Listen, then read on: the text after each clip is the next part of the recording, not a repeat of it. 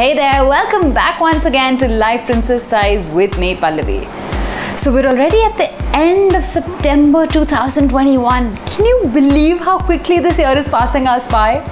But if you're having a winter wedding, chances are this is going to give you a little bit of anxiety. So that is why we have checklists, things that you can just strike off your to-do list and make yourself feel all the more better about things that you have done. And you also have a list for things that you need to do. And that is what we're covering in this video today, that if your wedding is, let's say, 3 months from today, what are the things that you need to cover in the next 1 week or 10 days? Alright, so before we move ahead, please make sure you give this video a big thumbs up and you subscribe to my channel for everything wedding related, and don't miss out on hitting that bell icon so you don't miss out on any content from us. Alright, I hope that you have your venue sorted. I hope you have your spouse to be sorted. I hope you have your wedding outfit and jewelry sorted. Even if not fully booked, you at least are on the process of finalizing your main outfit and jewelry. And let's discuss things that you need to do now at the mark of 3 months to go. The first thing that I would recommend you book right away is your entertainment.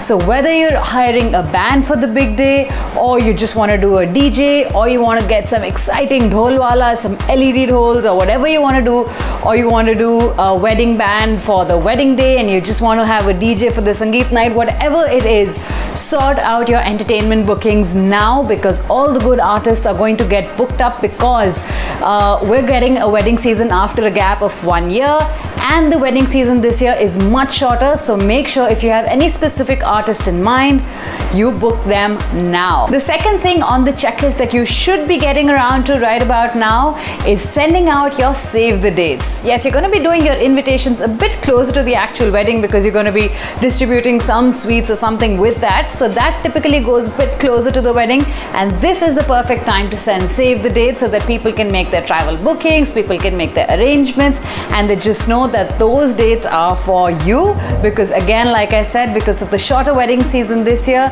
there are going to be plenty of overlap. So make sure you send out your save the dates and let people know what dates need to be blocked for your wedding celebrations.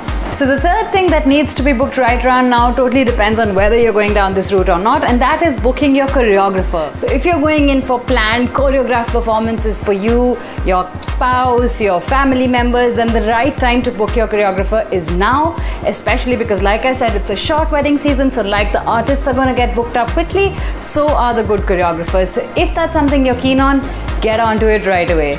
And then if you are planning to go in for a pre-wedding shoot, you make sure that you start researching your pre-wedding shots right now. Make your life and your photographer's life easy. There are so many references available all over the internet. So go through them, spend that time browsing to really figure out what kind of pre-wedding shoot do you want. The first question that any photographer will ask you when you talk to them about a pre-wedding shoot will be like, what kind of aesthetic or what kind of vibe are you going in for? So the right time is now to research, put together some reference shots that you and your spouse are both on board with. Think about things like including family members or including your pets or whatever you want to do. Do you want to do it at a destination? Do you want to do your pre-wedding shoot at a beach? Do you want to hire some place that requires special permissions? All of this takes time, thought and planning. So get down to it right away. And the fifth thing that you need to do today, I would say, is get on to planning your honeymoon. Again, this is something that requires so much thought and money. So firstly, of course, I hope you and your partner have discussed what kind of honeymoon you'd like, what you'd like to do, where you'd like to go, how many days, etc., etc.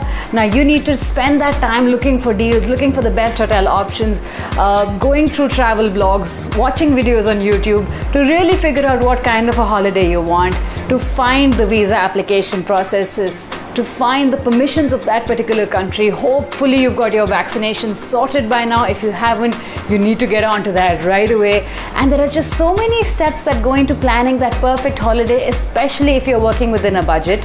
So you have to start planning your honeymoon right away. I hope you get onto these 5 things as soon as you possibly can. It would be great if you've already done some of them. Make sure you tell me in the comments if you've already sorted all this and I'm too late in telling you. I hope this was helpful for you, and I'm going to keep coming to you with such videos on things that you need to do and these checkpoints and these to-dos so that you don't miss out on anything and you have no last-minute jitters. Thanks for watching, guys. I hope you like this. Give this a thumbs up and subscribe to my channel and hit that bell icon too. Thanks.